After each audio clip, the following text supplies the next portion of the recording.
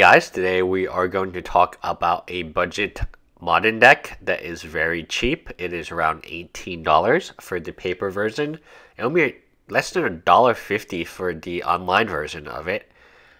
It is called Zombie Hunt. Originally in 2013, it was called just Treasure Hunt or Lightning Hunt. So this deck has existed for quite a bit of time. We're going to take a look at, so it's 4 treasure hunts, 2 zombie infestations, 54 lands, 6 non-land cards, and the reason this deck is so cheap is because the majority of your cards are very inexpensive land, including 24 islands and 20 swamps. You do have 4 reliquary towers, which goes really well with the infestation. Your sideboard, again, is just 7 islands, 4 dispels, 4 duress. Overall, an extremely affordable deck. You can even cut the Fairy Conclave and make the deck under $14, but it's already cheap enough.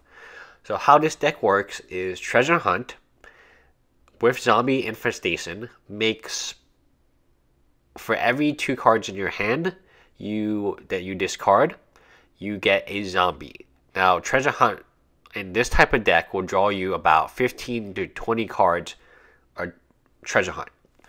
So Zombie Infestation reads 1 in a black, discard 2 cards, put a 2/2 black zombie creature token onto the battlefield. What you will be discarding is obviously your whole grip of lands. Treasure Hunt 1 in a blue sorcery, reveal cards from the top of your library until you reveal a non-land card. Then put all cards revealed this way into your hand. So because you just have land, you're going to draw a ton of cards. And this combination is a very cute combination. It can win games. You are suspect to board wipe, meaning if they can wipe your board even one time, then you're going to lose the game.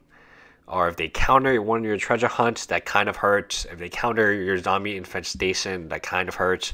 Overall, a very glass cannon type of deck. Reminds me a lot of a deck that only has 1 win con, and if the win con is disrupted even slightly, you will lose the game. So nonetheless, a fun $18 modern deck. Bye guys.